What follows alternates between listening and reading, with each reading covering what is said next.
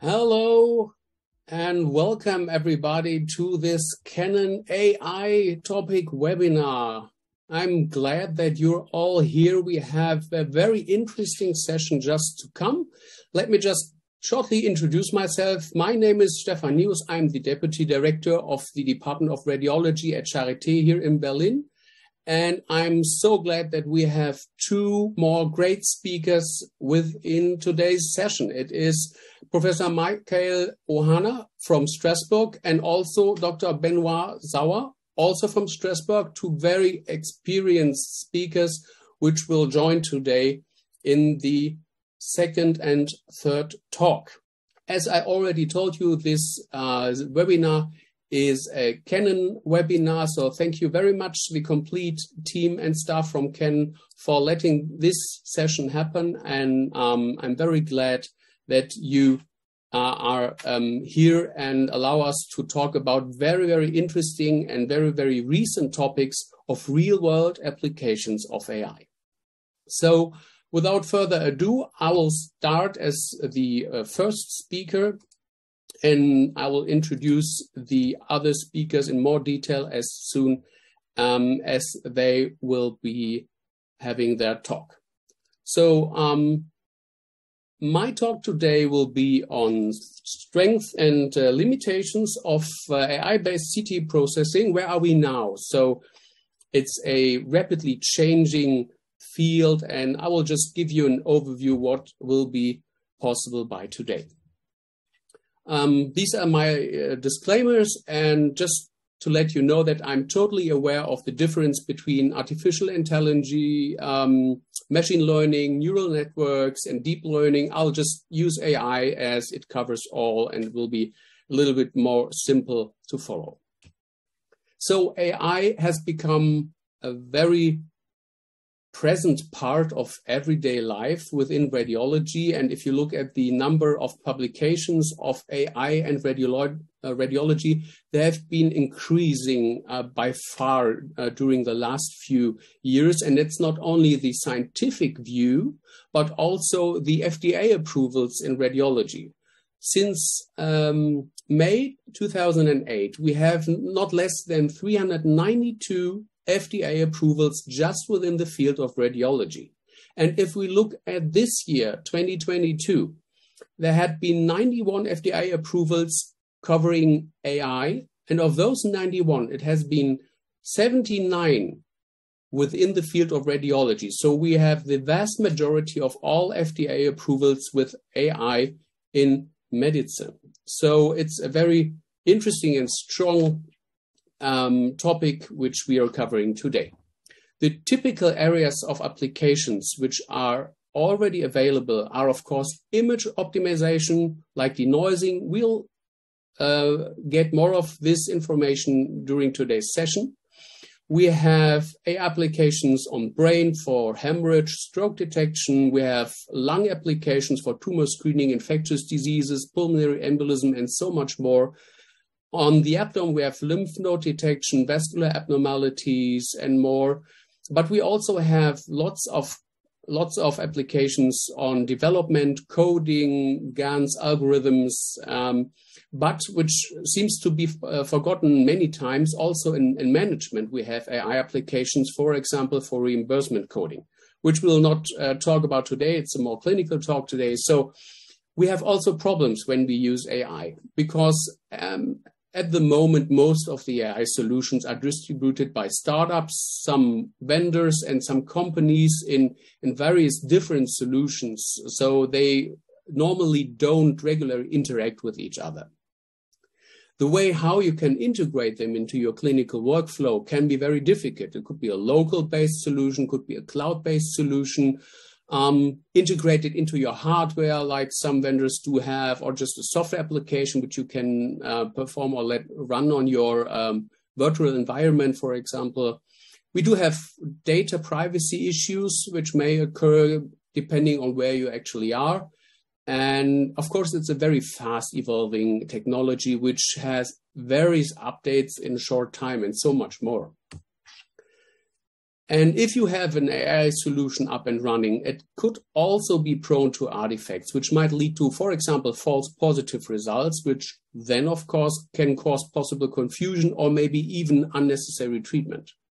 False negative results could end in a possible failure to treat our patients with severe consequential damage.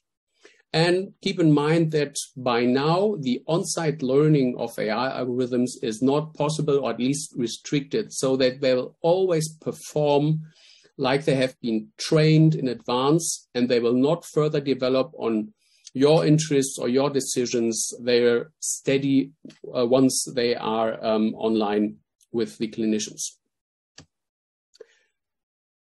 So from a Canon perspective, Canon has launched Ultivity officially in November 2021, and it is an innovation brand that consolidates machine learning and deep learning technologies. And I'm very, very happy that I by now have already like 1.5 years of experience with the automation platform.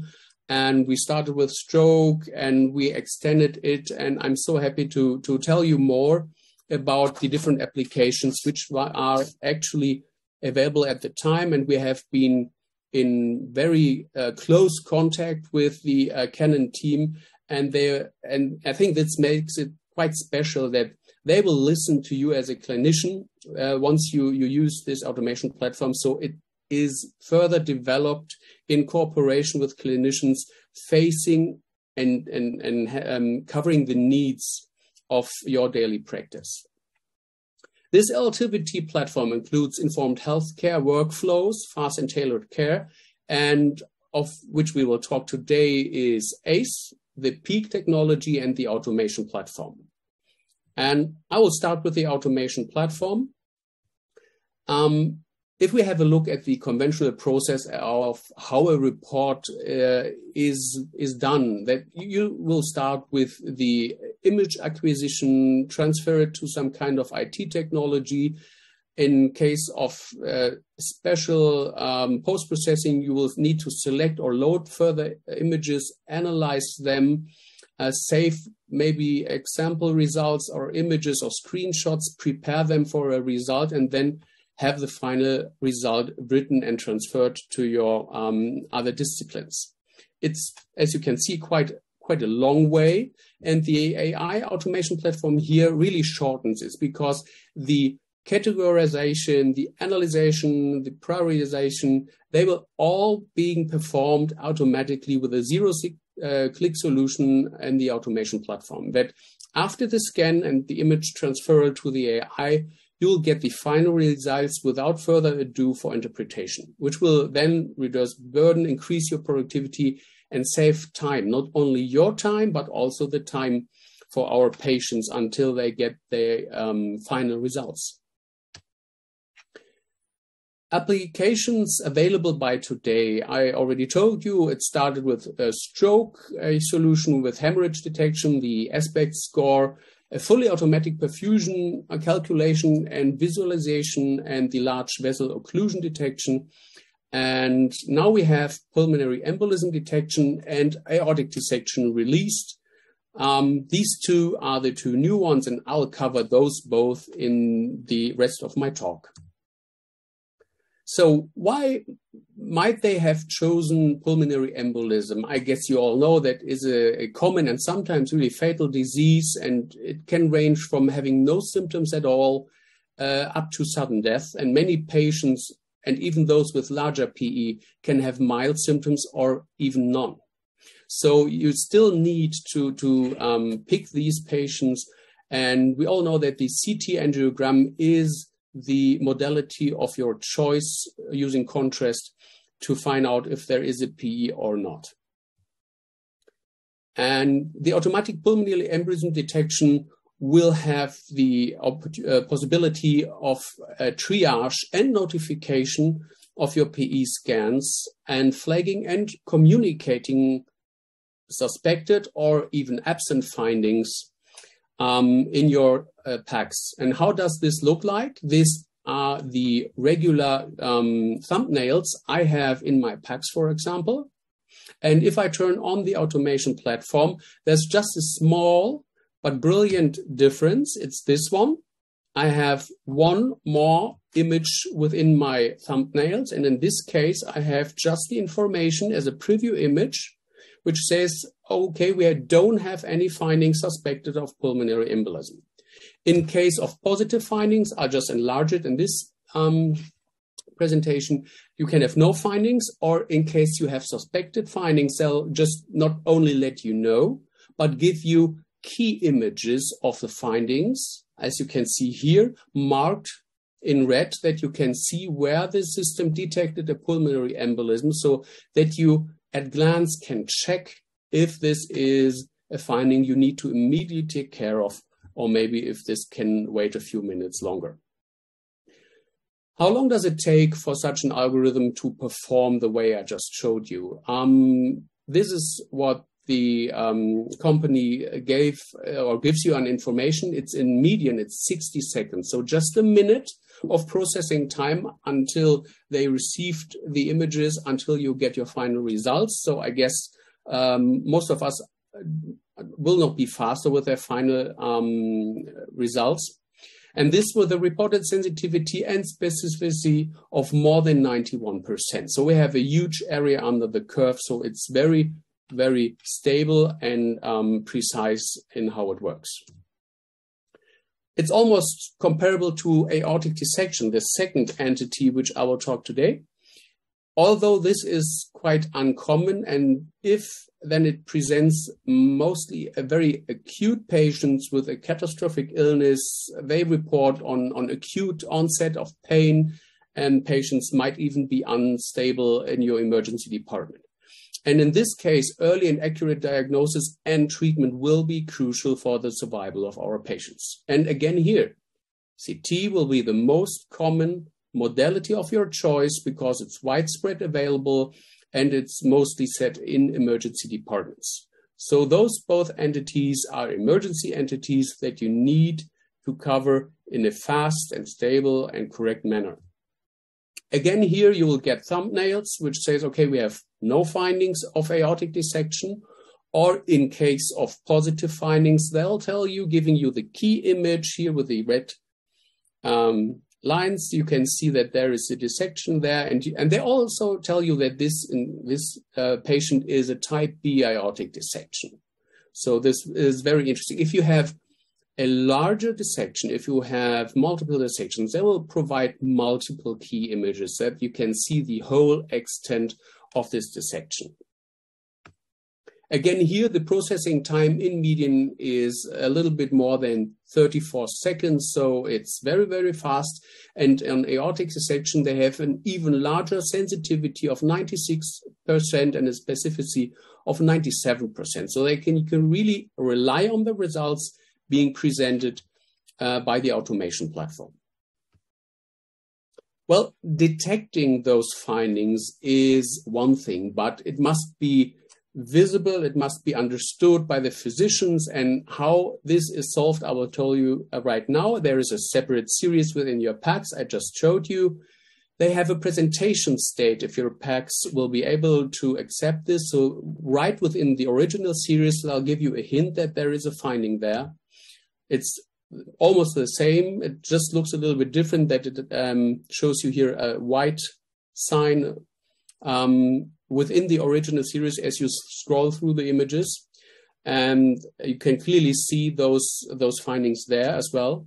You have a web interface of the automation platform, which will highlight cases on your reading list, which positive findings, that you have this opportunity to triage those patients, prefer those with positive findings, so you don't lose time to report on these. And some findings, you have the possibility of insight results, which will be or can be sent via email. And if you use push notification, that even if you're not right in the emergency department, you get an email notification that you have positive findings on some entity with the key images provided there, so you don't lose any time on those patients with positive findings. Well, the strength I just showed you, it's a local application of AI solution, so we don't have any privacy issues here.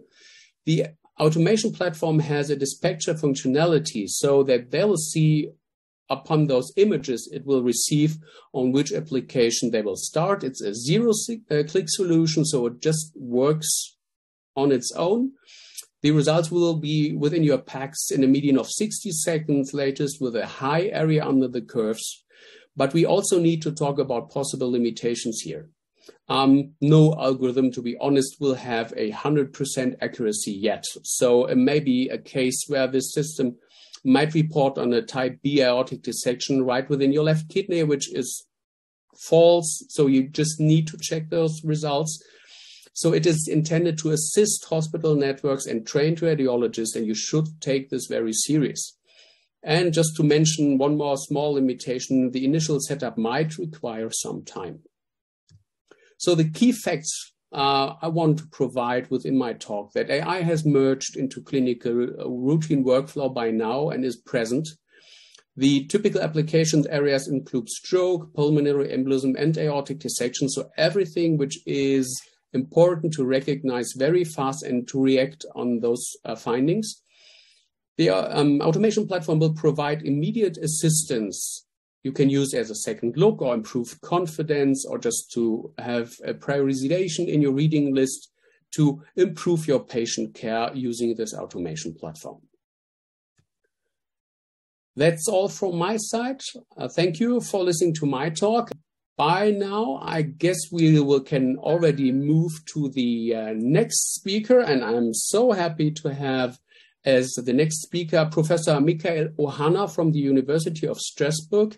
He is a very, very experienced radiologist in France, well known not only in France, but far beyond. And he is an expert on chest and cardiac. And I'm so happy he is joining us today. He'll talk about super resolution deep learning reconstruction in coronary CTA, advanced precision diagnosis with PIQE. Michael, the stage is yours. I'm very interested on your talk. Thank you so much, Stefan, for the very kind introduction. Thank you also to Canon for organizing this webinar. Thank you everyone for attending. And it is my pleasure to present our first results with an advanced super resolution DLR technique. So when we speak, here are my disclosures. And when we speak of ultra high resolution CT, everyone knows it's thinking about photon counting CT. It's buzzing everywhere. You go to any convention in radiology, in cardiology, whatever, you hear photon counting CT everywhere. But ultra high resolution CT is clinically available since November 2017, so 5 years ago. And it is the Herculean precision with a 0.25 millimeter detector size, the availability to have 1024 and 2048 matrix size, and also since last year, the availability of DLR for ultra high resolution acquisition CT.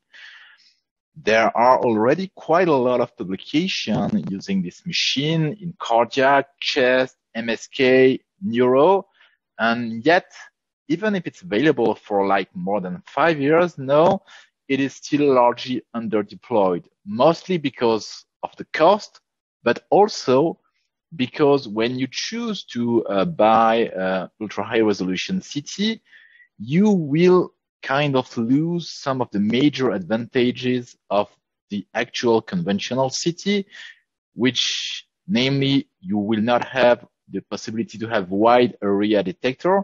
So you have only 4 centimeter coverage, which for the heart is quite limited. You lose the fast gantry rotation. It is limited to 0.35 seconds. And the recommended usage is 120 kilovolt for the acquisition, while on conventional CT, usually you go for 100 kilovolt. So these are the drawbacks of the current drawbacks of ultra high resolution CT.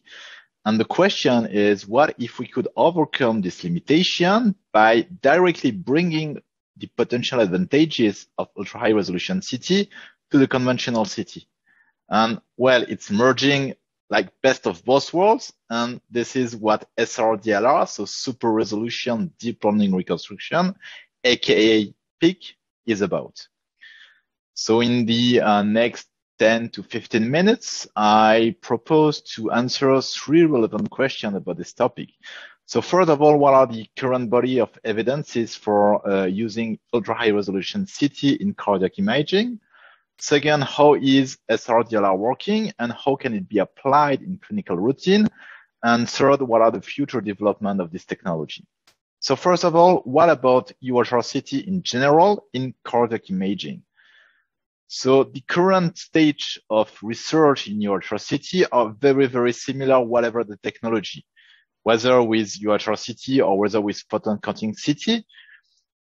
All the researches are focusing on the advantages induced by the very thin slice thickness and the increased matrix size, mostly a sharper image quality, a reduced artifacts, partial volume and bloomings, and also an improved detection and characterization of small anatomical structures. Basically, all these theoretical advantages explain that like most of the research in UHRCT cardiac imaging focuses on either highly calcified vessels or stents and some on plaque characterization and quantification. And when we dive into the latest publication, I think that the most comprehensive one of the topic has been published last year in Radiology Cardiothoracic Imaging by Latina and al. This is a prospective single center study. Basically, what I have done, all the patients that has been referred to their center for ICA, so invasive coronary angiography, had UHRCT before. And the primary endpoint was the diagnostic accuracy of UHRCT. So the other choices to focus is mostly on very challenging patients with severe CAD. Keep in mind that in this study published last year, but the acquisition of the images has been 2 or 3 years before the publication, the UHRCT were reconstructed only with IDEA 3D, so with iterative reconstruction and not with DLR. Otherwise, 0.25 millimeter slice thickness, 1024 matrix size, so a real UHRCT. In the end, 15 patients were included, and when you see it, they are quite challenging. So it's relatively big patients with stents, patients with high calcium score. You see that also the radiation dose of the coronary CTA was high, but this is really challenging patient, the one that you don't like to have on your rotation. And in the end, when comparing per vessel accuracy compared to ICA, well, in the end, it's actually quite good because you see that the sensitivity and the specificity is above 85%, which is really good for this challenging patient. And when you look at the table, you see that there is a quite strong correlation between UHRCT and ICA, and there is only one false negative of UHRCT. When you dive a little bit in the paper, you find what I think are 2 interesting findings. First of all, there are 2 patients that also underwent before the UHRCT, the conventional coronary CTA. And in one case, the UHRCT was able to correctly identify non-obstructive disease that was labeled as obstructive on conventional CT. These are the images from the paper. You see here the conventional CT, so heavily calcified vessel, questionable significant stenosis here. And you see on the UHRCT that even though the vessel is heavily calcified, there is much less blooming, and you can classify this as non-obstructive, which has been confirmed by the ICA. And also 3 cases where UHRCT was able to correctly rule out obstructive TAD. So this paper gives us a glimpse about the possible advantages of UHRCT in coronary CTA, mostly in very challenging patients. So the question is, can we bring these advantages to conventional CT? And this leads us to the second point, how is SRDLR working? So SRDLR is basically based on the same principle as DLR, which involves 3D conventional neural networks. So you have the target images, it's high resolution coronary CTA, and the standard images are simulated conventional CT images. And in the factory, you built the neural network that enables to go from standard to high resolution, and on site, you feed the algorithm with standard images, and in return, you get high resolution images. This is on site. This is currently only available for cardiac CT. So in a routine CT rotation, basically it's working as DLR. So namely ACE is working. It's relatively transparent for the end user.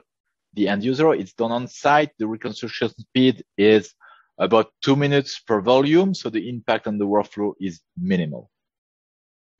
So what are the advantages that we can expect from using this technology? So when we dive a little bit in the first patients that we imaged with this technology, first of all, what we can notice is a significant noise reduction, even if compared with DLR. You can see here, this is the iterative reconstruction, the standard DLR, ACE, SR DLR, PIQE. You see that there is a significant reduction in the background noise. Second, you see an increased sharpness of all the vascular and anatomical structures, and the conspicuity of the structures and the contour are better seen. Here, for example, look at the mitral valve, the anterior leaflet. It's perfectly seen, and the borders are really sharp compared to DLR, and in ER, you can barely see it. Even on subtle lesions, such as this very subtle aortic valve calcification, it is better seen with SR DLR. And this will stay when you do curved MPR. In curved MPR, also the sharpness of the vessels is better with SR DLR. You have also a better delineation of the smaller structures, such as small arterial branch. For example, this one here that you can see on SR DLR, and you can barely see it in ER and DLR. Or this small branch here that is perfectly seen here, but very difficult to see on the other reconstruction. And fourth point, you get an increased conspicuity of calcifications, mostly on faint or subtle low density calcifications, such as, for example, here, where you can see perfectly the calcification, whereas on the other reconstruction, it's quite a bit challenging. So all these points, the noise reduction, the increased sharpness, the better delineation of small structures, and the increased conspicuity of calcifications will lead to a higher image quality in the end with SR DLR compared to what you get with DLR, and of course what you get with the usual iterative reconstruction techniques. So in the end, in a routine clinical world, what can you expect? So you can expect to get the advantages of UHRCT. So all these decreased noise, higher conspicuity of smaller lesion, increased spatial resolution, but without the drawbacks. So all that at a lower cost with, of course, a higher number of machines to be able to do that. The availability of a wide area detector, which is something that once you get it, you cannot go back when you do cardiac imaging. The faster rotation time, the ability to use systematically for all patients 100 kV, and all that at the lowest radiation dose. So this is really like combining best of both worlds. So let's see some clinical examples. You see this mixed or mostly non-calcified plaque. Look at the DLP compared to 600 plus in the radiology paper published last year. And this is reconstructed with iterative reconstruction. This is reconstructed with SR DLR. You can see much better the contour of the plaque, and also a much better differentiation of the residual lumen inside compared to iterative reconstruction. Look at this mixed plaque in the proximal LAT. With SR DLR, it's much more easier to see the contour and also to see the faint calcifications inside the plaque. Look at this heavily calcified patient, calcium score above 2000, DLP still very low, and with SR DLR, you have less blooming, and it's easier to see the lumen inside this heavily calcified LAT. Same thing here, another curved MPR view of the same patient. Again, easier to see the lumen inside this very heavily calcified vessel. So we have seen what is possible now with SR DLR. That leaves us with the last question. what are the future developments that we can expect from this technology. There is currently a major development in the pipeline. It's the ability to get a 1024 matrix. So currently when we use SRDLR, so when we use PIQE, we give the algorithm 512 by 512 matrix, and it gives us back an images increased in spatial resolution, in sharpness, with lesser nodes, but still in 512 matrix. So theoretically, the increased spatial resolution that you can achieve with the technology is limited because the matrix size is not increased. And this potential limitation could be overruled by increasing the matrix size. And that is what this development is aimed at. So basically, instead of having an output in a matrix size of 512, you have the output in a matrix size of 1024. So let me share some example with you. This is SRDLR with the 512 matrix. This is SRDLR with the 1024 matrix.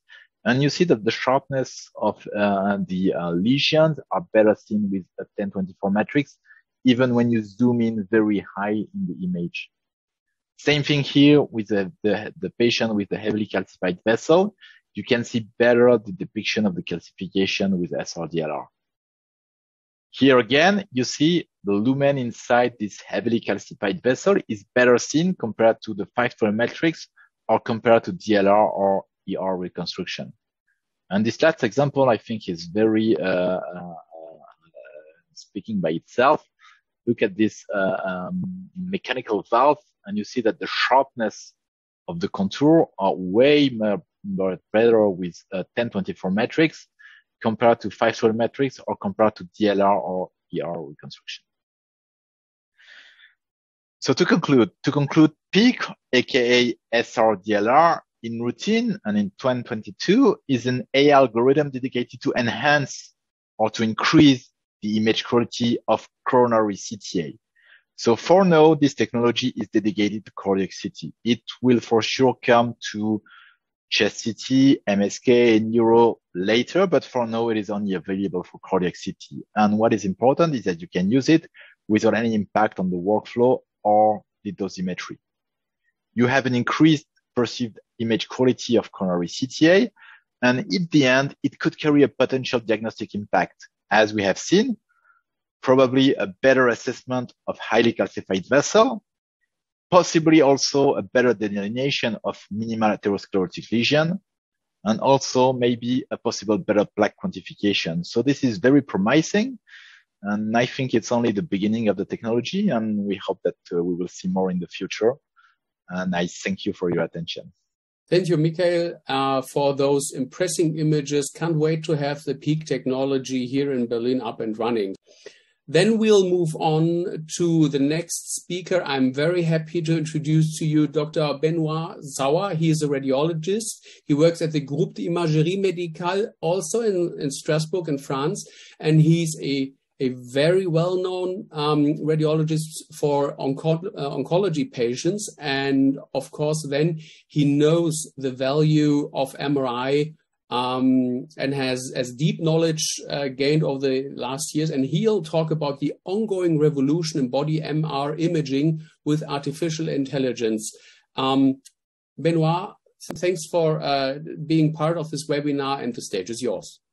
Thank you, Stefan. Thank you, Michael. Thank you, Canon. Thank you, everyone, to be here. I'm talking about the ongoing revolution of artificial intelligence in imaging. I'll speak about CT scan to make the junction and also about MRI. So what is it?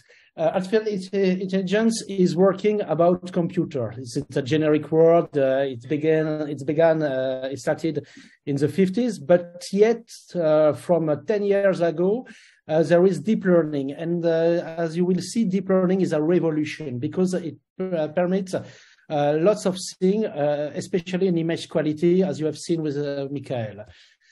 What are the applications? We have seen diagnosis, perhaps segmentation and so, but image quality is very, very important, as you will see. how it is work? There is a neural network. You give to this neural network noisy images and the proposition of denoise the image. So you train the algorithm and you obtain with noisy images good quality images. On Canon, it's the title is ACE. It decreases the noise level, and with a noisy image, you obtain denoise the image. The new product that you have seen with Michael is a PIQE. There is a denoising pattern, and also there is an upscale of the matrix size, so you gain in spatial resolution. The first development on deep learning reconstruction is CT scans. There is a great improvement of image quality and a large decrease of irradiation. The irradiation is a problem on CT scan, as you know, and also there is much more CTs that we realize. For example, we make more CT of the chest versus radiography since the COVID. For renal stone, it's much better than ultrasound. In oncology, we have a better survival of patients and closer contours. So we make lots of more CT scan.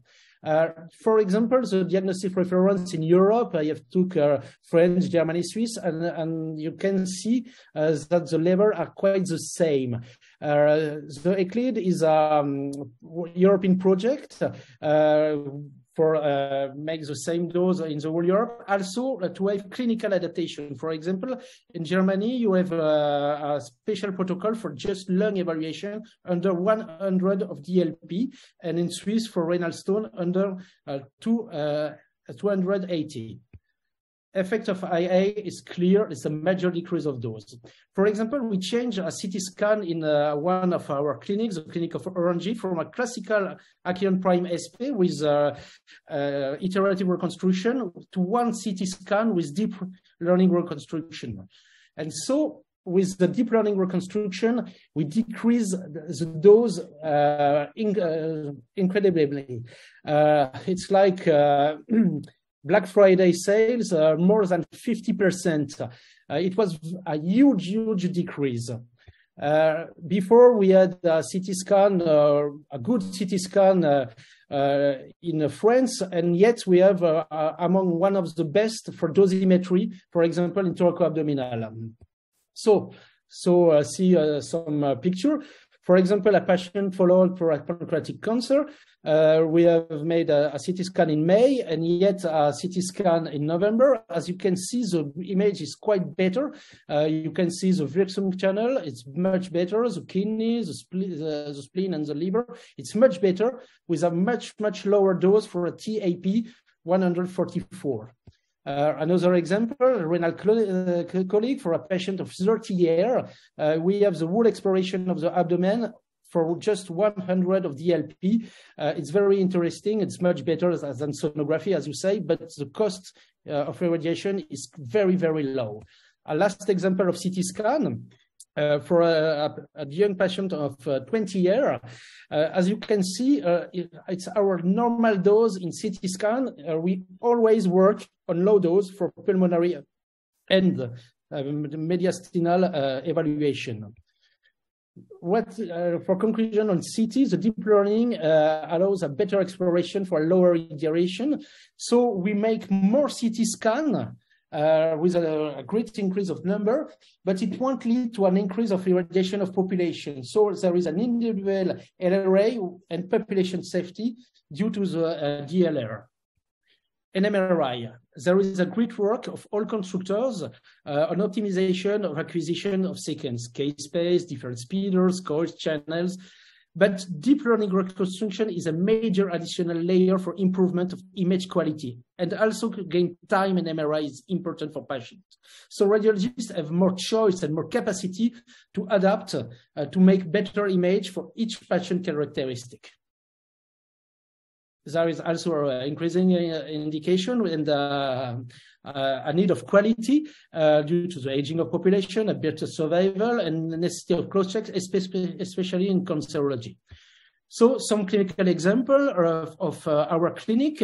It's real-life example for our service from the last months and different application. So in abdominal and visceral imaging, the quality is essential to make the diagnosis. For upper abdomen, the length of breath hold is a limit. For whole body diffusion, the duration of examination could be problematic.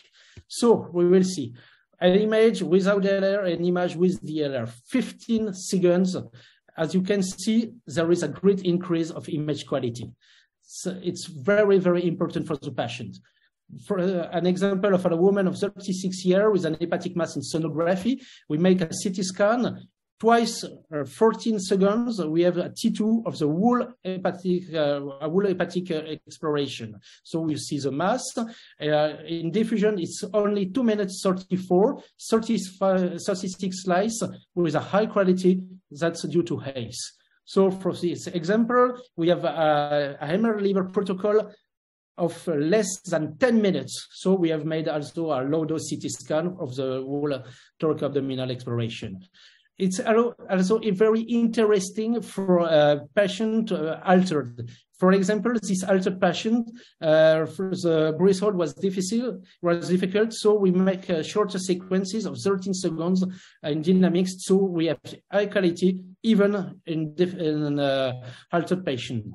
Last example of liver collection after cholecystectomy. You can see here a Lushka with on a MIP reconstruction is 90 slices of 2 millimeters in one breath hold of 19 seconds. For prostate, we can make an examination in 10 minutes of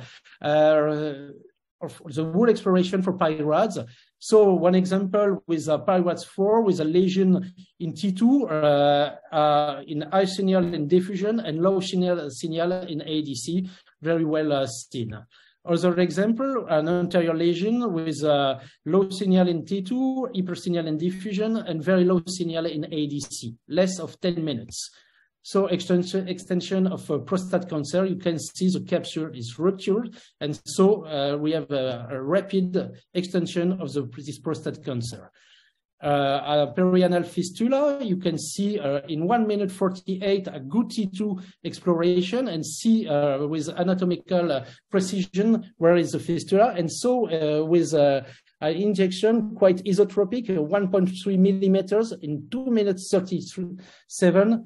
You have the whole fistula. For whole body WI diffusion, for example, for myeloma, the comfort is very important. As you can see the patient, there is lots of coils. She's fitted like Dark Vador with all coils, so it could be difficult for this patient. So with the protocol with ACE, it's less than 20 minutes in diffusion, so it's very interesting and very comfortable for this patient. Also, it works also for other things, for example, musculoskeletal imaging and traumatism with a rupture of LCA, bone marrow edema, and also blood in the articulation. The total examination is less of 6 minutes. Gain time is less movement artifacts, so it's very important. Another rapid example of a lesion of the tendon. So we, in our rapid protocol, we can obtain good quality image and a good diagnosis fastly. Last example of osteoarticular musculoskeletal, a lesion of the Achilles tendon in less of 5 minutes. In musculoskeletal imaging, perhaps and certainly the future is also PIQE, also good quality image with ACE, but moreover, PIQE increases the matrix size, and so you can see better the meniscus and also the cartilage. It will also work in lumbar imaging. We have a protocol in less of 7 minutes with all T2, T1, steer, and axial view. For brain imaging, the deep learning reconstruction allows the 3D isometric exploration in a limited time. For example, a 3D flare in sagittal 1.6 millimeter durates less than 3 minutes. You can see also a TOF of less of 2 minutes with MIP reconstruction. For example, also before radiotherapy and especially stereotactic radiotherapy, we need very thin slices. For example, here that's quite 3 minutes, 1 millimeter in the 3 planes. Also, the future is perhaps also PIQE. You have a common filter. When you add ACE, it's much better. And when you add PIQE, you increase the matrix size, so you improve. There is an increase of the spatial resolution. So, for conclusion, for MRI time is quality and comfort for the patient. Our standard protocols last in total less than 10 minutes, except full body, as you have seen.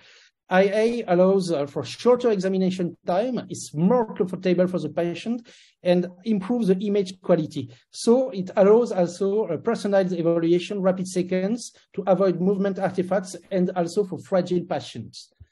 In conclusion, the deep learning reconstruction increase hugely the image quality along different possibilities. A great lower radiation in CT scan.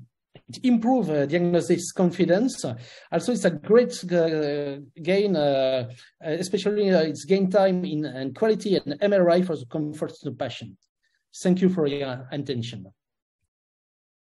Benoit, thank you so much for sharing your experience and also great images you have presented to us. So thank you very much. Okay, so thank you both of you, Michael and Benoit, for those astonishing and great talks. We do have some questions, so let me just start. I think this is to Michael. How about the image data with a 1024 matrix? Would you comment on that? I think that the question maybe is about the size of the images. Because of course, when you double the size of the matrix, you quadruple the size of the image, then you quadruple the size for like savings in terms of weight, digital weight of the image. So this is quite difficult because not all PACS can handle 1024 matrix with fluency. So usually when we have this, we work directly on the workstation to be able to have sufficient fluidity when we view the images. So this might be a technical limitation because you might not be able to view a 1024 matrix size for like coronary CTA with 7,000+ images. This might be difficult on like a regular workstation or regular PACS. So indeed, we need a dedicated workstation for that.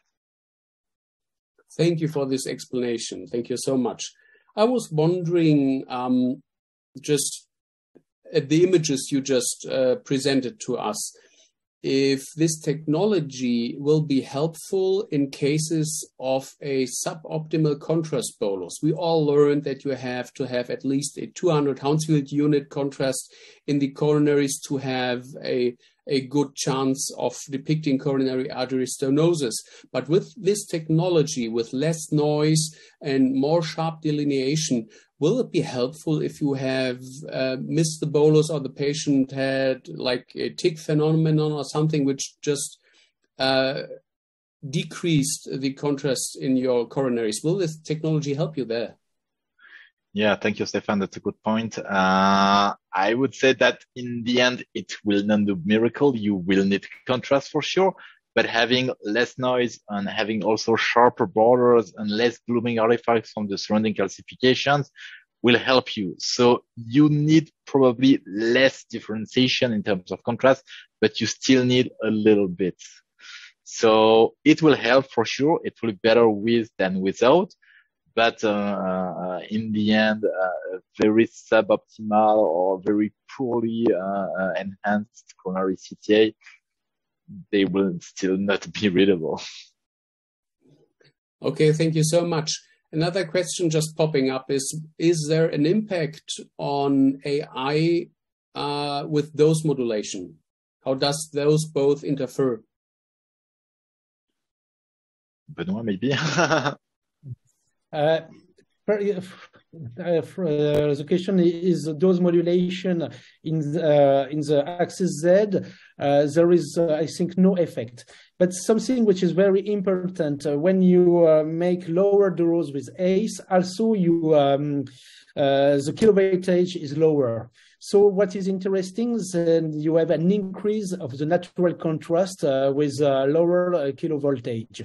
Also, you can also use less contrast media. It's very interesting for that. In fact, for the quality of image, it's more interesting to work on the lower kilovoltage.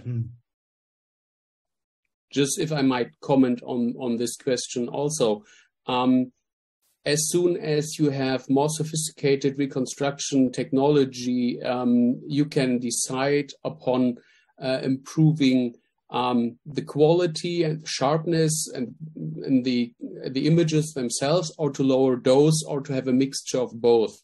So as soon as you decide on lowering the dose, of course, your modulation will need less radiation to produce the images with constant image quality, but on the modulation itself, there will be no difference. It's just getting better images or needing less radiation in terms of CT.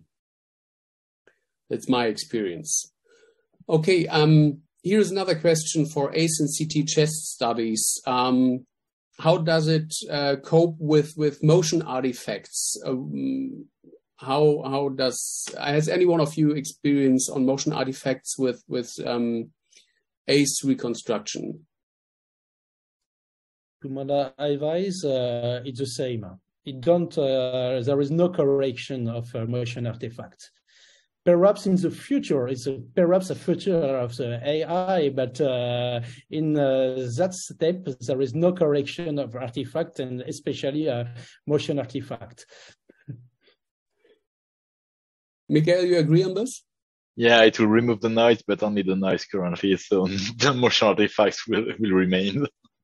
Yeah, I believe it could be a task for Canon to take from this session as well, but I think from a medical legal perspective, changing the images themselves is a very hard task to accomplish, to correct motion artifacts and remaining the cleanness and not maybe blurring anything. And this leads to another question.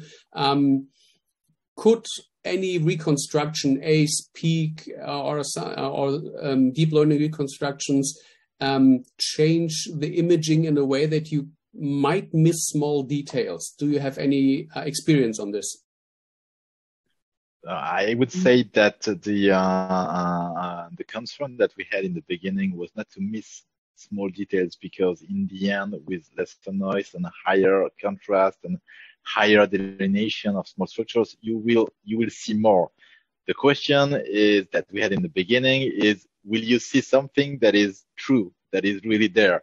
And can these GLR technologies, AI technology, can they create false images out of the raw data?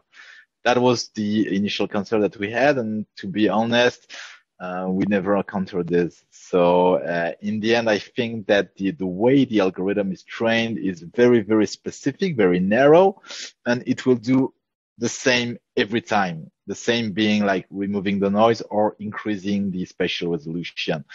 And this is a very narrow task. And yeah, I think there is no fear of having like added images, because in the end, it will not do that. It's not trained to do that.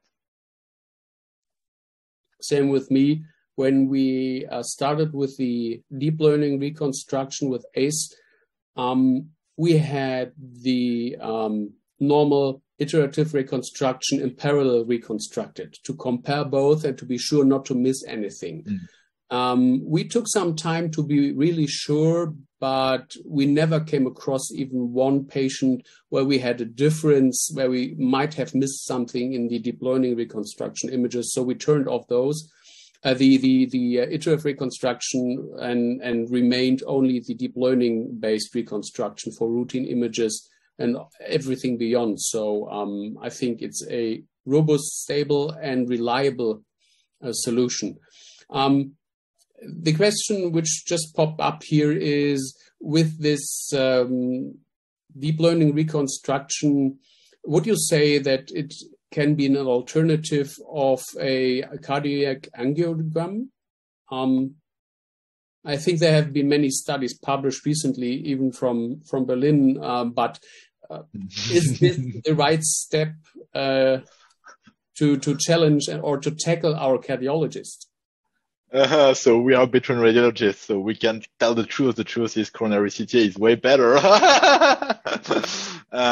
I think that the way technology is evolving is that coronary CTA and ICA are diverging. It's not for both for diagnostic. One is for diagnosis and the other one is for therapeutic. And I think in the end it will be more and more like that. And currently coronary CTA is so evolved that for diagnosis, it gives you way more info than what you get from an angio. Because angio is only the lumen, and with coronary CTA you get the lumen, you get the wall, you get also outside the lumen, so you get everything. So of course there has been the discharge trial published this year that tells us that coronary CTA is no inferior to ICA for diagnosis, but I believe that we will see that for diagnosis, coronary CTA gives us more information. But of course, ICA remains very important, but in the end, I think it will be more and more focused for like interventional and not only just for regular standard diagnosis. Thank you for commenting this. Benoit, a question for you.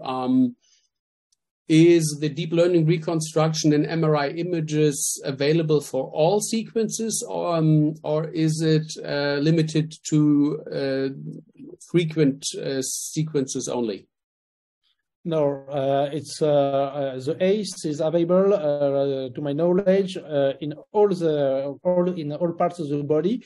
That's why I wanted to show lots of organ, lumbar, knee, ankle. So that's why I wanted to show that it's available for all, and it gains times in all parts of the body. And you'll use it as the standard sequence where PIQE and ACE is always turned on? Yes, the ACE is turned on because you have a better image. So why not using it? Yeah, it's. I think it's an important thing to say that if you have this technology, you will use it as the new gold standard in your daily routine and don't want to miss it. Okay, there's another question. I think it's an interesting discussion triggering. It's about the AI in pulmonary embolism or aortic dissection. Can it be used for training radiologists? And if so, can this or might this even lead to a loss of skills due to AI? So I think we all remember that the head of Google a few years ago told that we should stop training radiologists now. I'm happy we did not, because as we all know that the mentioned problems that AI would exchange the way of radiologists' life still is far away, if ever met at all. So that we need radiologists. And if I may start with answering this question, it can be. I don't think we should train radiologists with AI, not at least with PE and aortic scans, because this is just something which should maybe make them faster, and they will be able to report on those findings, having a virtual second look on the images, and training them. I cannot imagine how this would really work. You could, of course, have a retrospective scan on a few thousand CT scans and then having like 60 or 80 positive findings and showing them to your residents so that they have the complete spectrum of findings seen in a one single session. But that will... I guess we all have many cases in our reading list which we can use. You don't need AI for that. It's the same discussion on auto texts or automatic reporting. So do people, if they have a task list where you just hit check boxes, are they still able on their own to report in a structured manner? The discussion is still open to my mind. I will not use it for training, but how about you, Benoit? What do you think? I think so also, because, for example, we have a great experience for detection of fracture on bone, on conventional radiography. The software are excellent, but also there is lots of false positives. And so if we train radiologists to say false positive, there is no sense. In fact, the role of the radiologist is to say yes or no, or exclude something. The IA in diagnosis, to my mind, is a help and only a help. If the radiologist learn about IA, there is no sense of radiology. Michael, any comments on this? Yeah, that's a very good point, because I remember there was a study that highlighted the risk of having AI with you all the time is that maybe you are too confidently relying on the AI, and then you will miss things that the AI didn't spot. So that's a risk, definitely a risk. And I think this risk is real. And maybe in the future we'll train with AI, but I think currently the technology is not good enough to rely on it for the training. I showed you one case where the AI failed. I guess there will always be cases, and it's interesting that in cases where AI fails, human might have it as a on mini case, actually immediately seen as a false positive finding or a missed case spotted at a glance. So it's important to don't rely on AI on 100%. From my own experience, having like 60-70% of sensitivity training to an AI solution is something easy to have. Going up to 80%, 85% is hard work. Thousands and thousands of images and lots of personnel and time, and getting beyond 85%, called superhuman performance in AI detection, is a very hard task. So I think no company by now is at 99% or something around. So you still need to check the images on your own, and this will be training, and you should just use AI as having more confidence, having a second look, or maybe have a prioritization in your reading list. Don't just copy and paste the finding from AI to your final report. That, I think, is too early. Time will tell, but by now, no. Is deep learning available in cardiac MRI? Benoit, I think that's for you.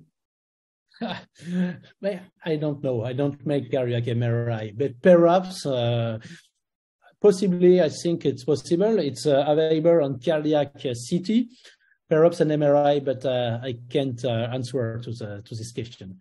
Perhaps, Michael, do you know? I think it is available, yes. Mm-hmm. I've seen images, so it is.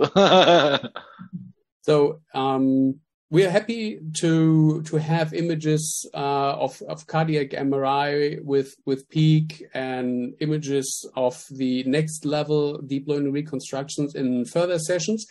Thank you for your participation here.